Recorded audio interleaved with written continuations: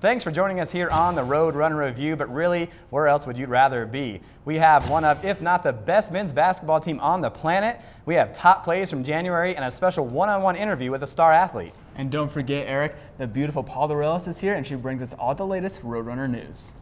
Oh, thanks guys. You definitely know how to make a lady feel special. And speaking of great ladies, two former Roadrunners have earned special honors after being named Sports Women of Colorado back on January 17th. Softball outfielder Molly Clark and basketball guard Jasmine Cervantes were named among Colorado's top athletes from 2012. Clark spent 5 seasons with the softball team and was named All-Conference 3 times. She was also named the RMAC's Most Valuable Player in the 2010 conference tournament. She was a key cog in the team's World Series appearance that same season. Cervantes also played her entire career for the Red and Blue and led the Runners to their most successful seasons in 2010 and in 2011. She is the program's all-time career leader in assists and recorded the program's only triple-double. Clark will be given the softball award while Cervantes will be honored for the leadership award. Congratulations to both ladies. And more congratulations are in order as 7 basketball stars were named to the All-RMAC academic team. On the men's side, sophomore guard Mitch McCarron was tabbed as the Academic Player of the Year, sporting an impressive 3.91 grade point average in sports industry operations. Jonathan Morse and Nicholas Kay also joined McCarron on the first team. On the women's side, Emily Wood and Amy Nelson were named to the All-RMAC second team, while Kristen Valencia and Brandy Valencia were named to the honor roll. Wow, 3.91 grade point average. That's amazing. Thanks, Paula. What was your GPA last semester? Perfect, 4.0, straight A's. 4.0. I'm very proud of you. What was Peter's while he's not here? I don't think it was 4.0. Wow, too bad. Too bad for you, Peter. Well, congrats to all our Roadrunners, both current and former. Time to bring you our nationally ranked men's basketball team. We finished off December ranked 2nd in the nation after starting the season 9-0 and 6-0 in the RMAC. The Roadrunners kicked off January with a home game against always tough and athletic New Mexico Highlands. The Cowboys jumping out to a fast start. Lionel Coleman with the acrobatic move to put his team up 5-0 in the early going. Metro loves the defensive pressure. Demetrius Miller with the steal, and he takes it himself for the bucket and the foul.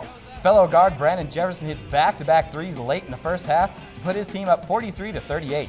Second half now, and Metro's offense is rolling. Miller finds Jonathan Morris in the paint for the layup and the foul. The big man from Boulder put in 12 points and added 8 rebounds. How about some help from the bench? Deshaun Phoenix with a fake and the easy lane to the basket. Roadrunners cruised to the 92-71 win. We had to keep them out of transition. That was probably the #1 goal. We knew we had to rebound, just knowing personnel and what they can do, and yeah, trying to keep them off offensive rebounds. Well, transition, they get a lot of their baskets, when you shoot the basketball and you don't rebound it, they run in transition. So we wanted to be really good about controlling the basketball and slowing them up, getting them in a half-court game, taking that transition away. They had been getting 83.3 points leading the league, and we held them to 71, so job well done. The following weekend, Metro State's defense stifled Colorado Christian, holding the Cougars to just 43 total points, and sophomore forward Nicholas Kay scored 16 points in the 80-43 blowout win. On to Golden, where Metro took on Colorado Mines. Let's flash back to the last time these two teams played in this building. Ah yes, the Central Region Championships, when the Orediggers were ranked #1 in the nation, hosting the regional tournament. Jefferson hits the bang 3, and it was the Roadrunners who pulled off the upset, earning a trip to the Elite 8. Back to this season, and Mine's looking for some revenge. And what is Kay doing at the three-point line? It's cool, he's just draining threes. The Ozzy was perfect from downtown, hit on all 4 long balls he took. Brian Muller led the Diggers in scoring with 11 points. Metro clinging to a 5-point lead at the halfway point. But Miller and Jefferson had a field day against the inexperienced guards of the Orediggers. They combined for 40 total points, including 4-7 from beyond the arc. Check out this nifty move from Miller. That is just dirty. No revenge will be taken on this night by the School of Mines as the Runners go 13-0 and 9-0 in the RMAC after the 77-61 road victory. Well, like Coach said, the pressure is going to wear on the new guards. They never played against us before, so they didn't know what to expect. And we took that as an advantage. And once we saw that the guards was backing down, then that's when me and BJ started to make our push. And as experienced guards, we need to know that with any team. You got to take advantage of the mismatch and try to, score on it as much as possible. The guards did a great job of moving the ball and dribbling into gaps, which forced their defense to collapse, and that's where the open shots came from. If the Mines game wasn't big enough, the Roadrunners took on unbeaten Adams State the next weekend, and the winner would take on sole possession of first place in the RMAC. The Grizzlies with a great start. John Jackson feeds the streaking Rodrigo Silva, who throws it down. Adams up 4-0. Jackson with the 3-ball. The Grizzlies connected on 6 first-half three-pointers and held a 10-point lead. Phoenix came in off the bench to score 7 points in place of the foul-plagued Nicholas K., but it was Adams who took the lead into halftime. Second half, Metro with a 1-point lead, 11 minutes left to go, and watch number 10. He's going to try and come off the bench and sneak onto the court because Adams State only has 4 guys on the floor, and that's a no-no. Jefferson drains both technical fouls, and the tide turns in favor of the Roadrunners. Jefferson with the steal. He has the easy layup. It doesn't fall, but Miller right there for the putback. Next Adam possession, another turnover. Morris comes up with it, finds Mitch McCarron. He flies to the basket uncontested for 2 points. Metro again in transition. Jefferson to K for the alley-oop. There it is. Metro runs away with the 88-71 win to remain the only unbeaten team in the RMAC. I don't know if this was the momentum changer, you tell me. They forget to check someone in. You guys get 2 technical free throws, then you go on a 10-0 run. It's amazing how something that little can change the momentum of a game. Yeah, we were looking for something like that, just some little mistake, something we can jump on, get the energy back up. And then BJ knocked the free throws, so yeah, got us going, definitely. I told their radio guy that whoever limits their mistakes, that was a mistake, the technical right there. And you saw Mitch start going in transition, to get 16 rebounds in a game like that. I mean, he was all over the place, but it was just a team effort. And I thought the game was decided with toughness and conditioning in the second half. Our conditioning showed. Coach Clark and the gang finished off the month of January with wins over 17th-ranked Fort Lewis at home and road wins over Colorado Mesa and Western State to remain unbeaten at 17-0 and 13-0 in conference play. This incredible start is actually the best start in Metro men's history, and now they are ranked #1 in the nation for the 4th time in the program's history. Coach Clark doing a fantastic job with this group, but it will be tested once again as they take on Adams State and Fort Lewis on the road in mid-February. Still to come on the show, our women's basketball team is back on the winning track after a rough start to the season, but they will be challenged in January, including a date for the top 5 powerhouse. Stay tuned to find out how they did. We're coming right back on the Roadrunner Review.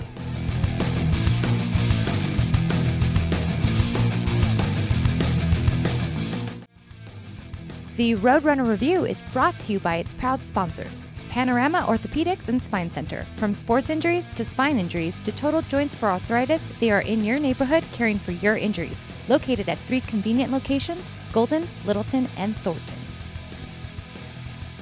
Welcome back. Time to get you caught up with the women's basketball team now. The Roadrunners rebounded off a tough 2-4 November to go 4-1 in the month of December. And a huge part of that comes from the 3 seniors who have found their roles in head coach Tanya Have's offense. It was great to see Emily Wood, the Valencia Twins, take the reins of this squad as they head into January with some big tests ahead of them.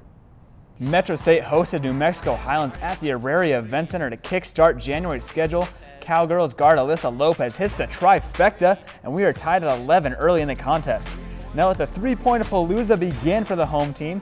Emily Wood starts it off from the wing, then Wood again from long range. Number 3 comes from Cassie Lambrecht from the other side. Lambrecht again from deep. Kai DeGarmo gets into the act, and DeGarmo again as the Roadrunners drain 9 first-half three-pointers to take a 21-point lead into halftime. The 9 long balls were a season high. DeGarmo finishes with 13 points, and the 11 threes were the most in a game since 2008. The win gave Coach Javi her 100th win as a collegiate head coach. Just what does it mean? Obviously, you get your 100th career, 100 win here at Metro. It's pretty nice. I mean, I had no idea that was happening, so thank you for telling me. But yeah, it's nice. I mean, it's great. A lot of them have come here, and they've been great wins here. So that is a tribute to all the players, all the staff that's been here. So it's a nice feeling. But you want to share that with this programmatic milestone, I guess. Kristen Valencia recorded 5 steals and took over 7th place on the all-time Roadrunner list as Metro State walloped Western New Mexico 85-37 at the Auraria Event Center. The team then hit the road to Lakewood the next weekend and held off a furious late-game rally by the Cougars to escape with a 4-point win. Amy Nelson led the team with 17 points. Yeah, you know, it's really hard playing on the road, and we did a good job finding a way to win. And it's hard, and we had some turnovers that we shouldn't have had, but we never gave up and fought to the end, and that's how we got the win. It's hard coming off of 3 years of not playing. I'll be the first to admit that, but I'm having fun, having a good time playing again, and I'm just trying to be that leader that I always knew I could be. The Runners raced out to an 11-0 lead in Golden against the Colorado School of Mines the next night, but Mines guard Angie Charchalis was unstoppable, scoring 21 points, snapping Metro's 7-game winning streak in the 57-56 loss.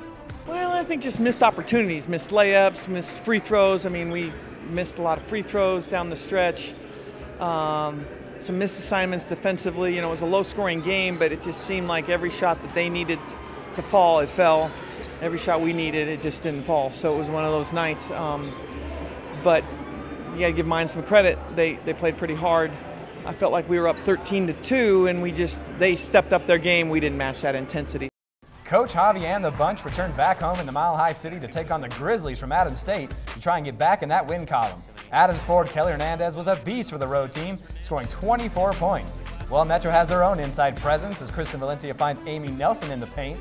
The junior scored 9 of her 13 points in the first half. Second half now, Kristen takes his long 2-pointer, and Metro pushes their lead out to 14. But the Grizzlies make a run. Keandra White slashes to the hoop for the layup, and Adams has his game to within 4. The veterans, however, take over for the home team. Wood splashes in this 3-pointer. DeGarmo finds Lambrecht all alone in the paint for the easy deuce. And finally, Nelson goes around Hernandez for 2 more, and the Roadrunners win game number 10 on the season in the 59-47 win.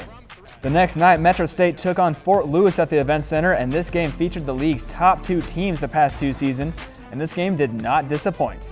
Ashley Kuchar drops in the 3-ball, giving the Skyhawks a 22-15 lead early in this contest. Runners rally. Nelson fakes grow out of her sneakers for the 2 points in the paint. Then Lambrecht can't be stopped, flying to the glass for 2 more. The home team up by 2 at the break. It's getting dicey in the second half. Kuchar connects on back-to-back long balls to take a 1-point lead with 1:13 left in the game. But Lambrecht responds with a layup and some clutch free throws to squeak out the 63-60 win. The Roadrunners got back on the road the following weekend and took on Colorado Mesa, the 4th-ranked team in the nation. Metro had to rally from a 19-point deficit just to get it within 1, but the Mavs were just too strong down the stretch, winning 73-67. Tough battle indeed. However, they did win the next night in a convincing 17-point win against Western State. Metro now stands 12-6 overall and 10-3 in conference play. Still to come on the Roadrunner Review. How about a little fresh air? The spring sports season is almost here, and we'll have the baseball and softball season previews up next, so don't venture too far from that couch.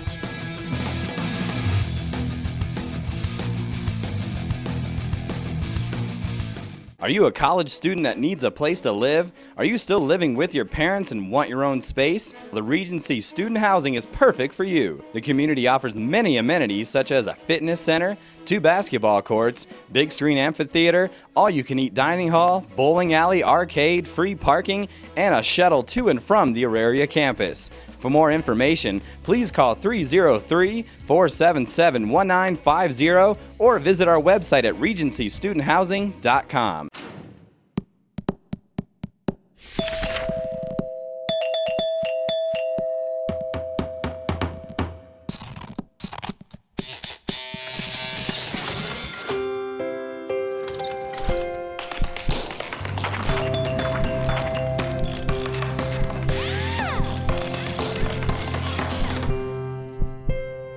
Everything that makes your world hum is right here with Dex.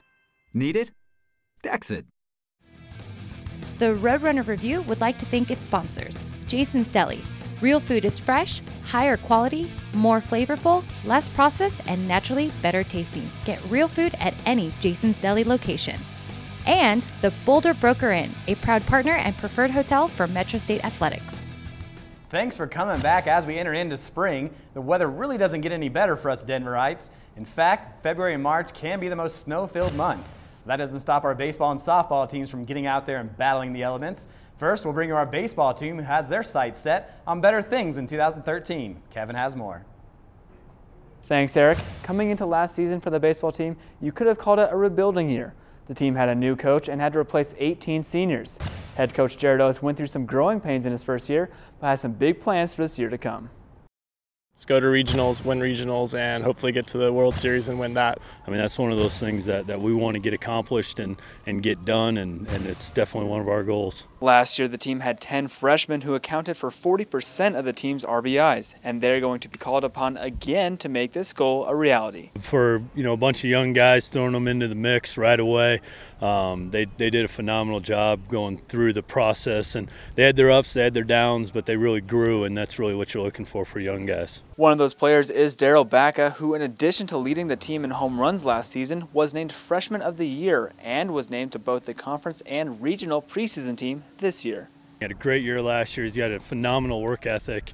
He shows up to the yard every day and gets done what he needs to get done, and he'll continue to progress the way he has, and he'll continue to lead our team. I was trying to go out and prove myself, I guess, knowing what I had done last year. So just trying to be within myself, take what I did last year, build on it, and know that there's not a whole lot of, I guess, myself that I need to put on the field. I need to just go out there, play ball. With 5 returning starters to this year's squad, the pitching staff looks to improve on a team ERA that ranked 5th out of 8 in the conference. It's coming together real well. It's a lot better than last year, actually. We have probably like 4 or 5 guys who are hitting 90, and we have a lot more depth. Last year we had maybe 3 or 4 bullpen guys. This year we have 8 or 9. The team was picked 5th in the preseason coaches poll, so for them to accomplish their goal, it would definitely prove some doubters wrong. The Roadrunners kick off their season against Fort Hays State on February 8th for a 4-game set at home at Auraria Field, barring any Mother Nature setbacks. KMET Radio will have live radio broadcasts of selected games, so check out GoMetroState.com to stay connected to our baseball team. Thanks, Kevin. Looks like those super sophomores are going to wreak all kinds of havoc on the RMAC this season. We still have plenty ahead on the show, including our softball season preview. The RMAC's home run queen is back for another season for the red and blue, and our own Justin Taylor sits down with women's basketball star Cassie Lambrecht, who tells us her long and arduous journey to Metro State. Don't go anywhere. I'm Jonathan Morris, power forward from the Metro State basketball team. 8:05 mark. Oh! J-Mo! Coleman, you better bring that in right or don't bring it in at all. And you're watching the Metro State Broadcast Network. I'm Kristen Valencia, senior forward for the Metro State women's basketball team. So Kristen Valencia out-hustles 2 Loper defenders, and that one's good. And you're watching the Metro State Broadcast Network. Get rowdy. Welcome back to the Roadrunner Review. We're staying on the diamond in this segment as the Roadrunner softball team is coming off a winning 2012 season. But what is in store for the 2013 campaign? Eric has more. Thanks, Kevin. While the team did finish with a winning record last season, the RMAC tournament run didn't quite end the way that second-year head coach Cassie Lambrecht and the team expected. But with the conference's leading pitcher and the league's top hitter, a deeper run might be in store for the 2013 team. Peter Aragon has the full story. The Metro softball team slides into their second season under head coach Cassie Lambrecht. While the transition to a new head coach is never easy, Coach Lambrecht has earned the respect of her team with her calm demeanor. For the most part, we all had to adjust a lot, but she's taught me so much, and she's a lot like me and kind of a silent leader. She's a lot different than the past coaches that I've had, but she's a quiet leader and she's a strong leader, and she has high expectations for us, which she should, because I think we're good enough and we're talented enough to live up to those. So she definitely pushes us. And Coach Lansford's expectations are high as she is shooting for more than the RMAC title. I want to win the RMAC, and bigger than winning the RMAC, I want to go back to regionals. I want to go back to the World Series. That's what I want to do, but we have to do one step at a time, and so we have to win one game at a time, but that's what I want to do with this team. I want to go back. With the team returning 7 of the 9 starters to the lineup, the conference also has high expectations, picking the runners to finish 4th in the conference. One key player the team brings back to their offense is the Spear Street smasher Kelsey Tillery, who tied the Division II lead with 23 home runs last season, but she doesn't want to focus on what happened in the past. My goals this season is to not think about last year. It's a new year and new players, new coaches, all that, and my goal is to be the best catcher, be the best leader, and be the best hitter I can every time I'm up at the plate. Returning to the mound will be one of the best pitchers in the RMAC, Aubrey Mall, who had an impressive 2012 campaign sporting a 19-9 record with a 3.29 ERA. Coach believes Maul can be even better this year. I think she has the ability to. If she just has a lot of confidence and goes in with the same mindset that she had last year, I think that she has the ability to come in and have another great season. With Maul well installed in the #1 pitcher spot, fellow senior Brittany Moss looks to take over as the #2. Maul says their tandem on the mound could be the difference between an RMAC tournament invite and an RMAC title. She's huge, and we've been together for 4 years now, and I learned a lot from her my freshman year, and I think we work off of each other, so it'll be a good season for us. With a 1-2 punch of Maul and Moss and the home run ability of Tillery, the runners look to return to dominance in the conference. Thanks, Peter. The Rocky Mountain Athletic Conference has Metro State finishing 4th in the preseason coaches poll behind Colorado Mines, Colorado Christian, and Fort Lewis. Maul and Tillery were named to the preseason all-conference team and should bring a ton of excitement and wins to this year's team. Kevin? All right, thanks, Eric. We still have top plays and an exclusive interview with women's basketball guard Cassie Lambrecht. You don't want to miss this incredible story of determination and drive for the game she loves. We'll be right back.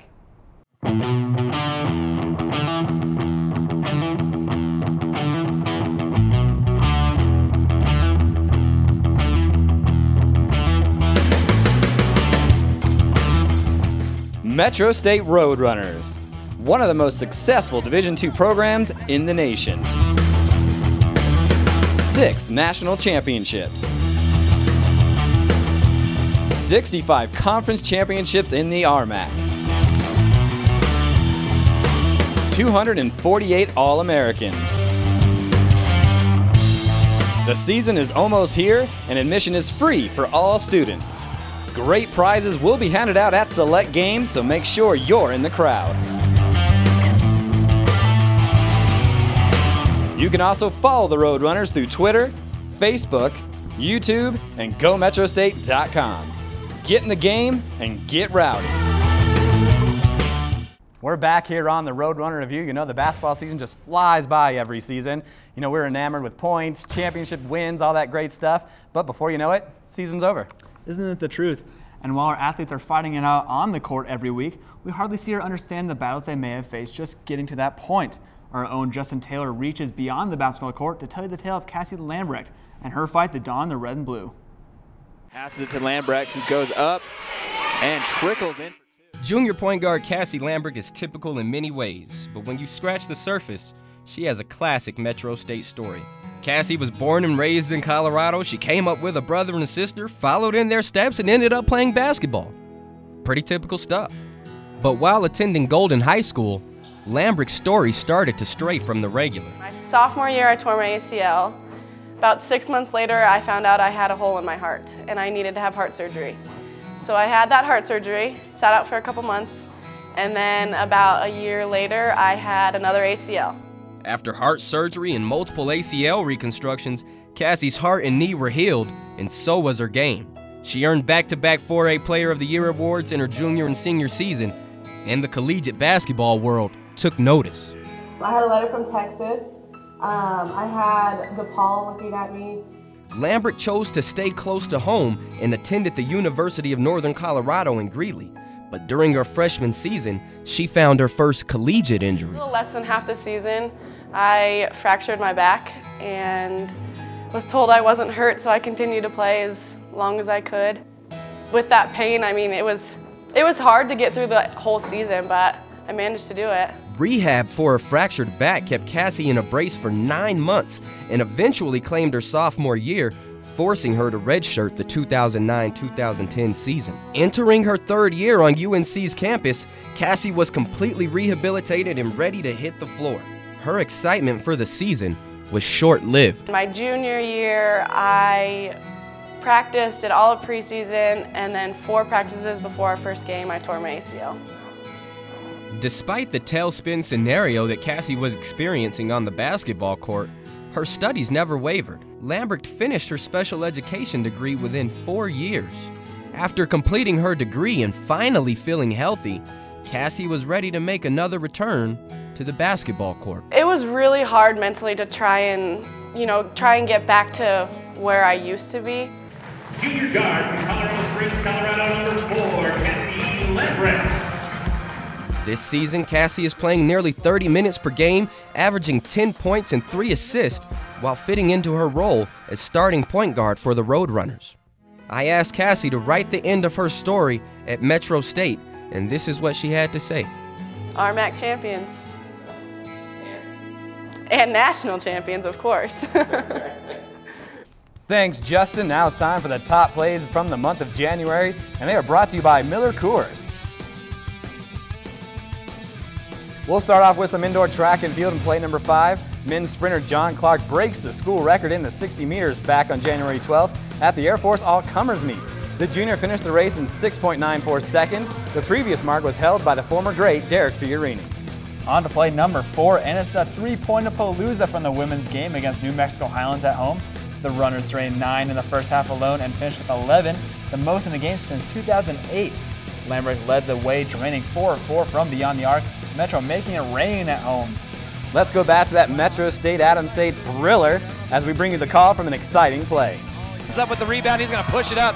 Jefferson, the alley-oop, K slam it home! Nicholas K. Look at that motion, bench. the bench is on their feet. That might be the exclamation point on this game. Back to women's hoops as Kristen Valencia brought her A game against RMAC rival Fort Lewis. Kristen scored 10 points, grabbed 15 rebounds, dished out 3 assists, and even had a big block against one of the conference's best in Ashley Kuchar. She was a big reason her team took down the Skyhawks in the 63-60 nail-biter. Valencia, definitely one of the best players in the RMAC. Time for play number 1, and it's men's basketball as they battle to the final moments against 17th-ranked Fort Lewis at home. Metro is clinging on to a 1-point lead with 20 seconds left, needing a big shot, and here it is. Shot clock and the clock. McCarron gives it up to Cooper. Cooper for 3, and he nails it! Tyler Cooper! Wow, what a shot from Tyler Cooper! That was our own Todd Diamond as the Runners defeated the Hawks 71-65 to remain unbeaten. Those were your top plays brought to you by Miller Coors. Miller Coors wants everyone to remember to drink responsibly. So many great plays from January, but how about that men's team? Spectacular, number 1 in the nation, so much fun. Oh, so exciting. That's awesome. I can't wait for that road trip down to Grand Junction in Alamosa. It's going to be a fun trip. Hopefully the weather's nice, right?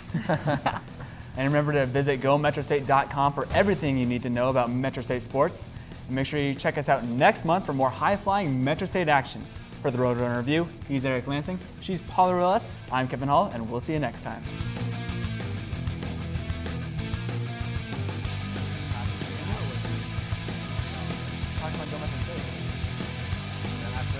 No, because you finished.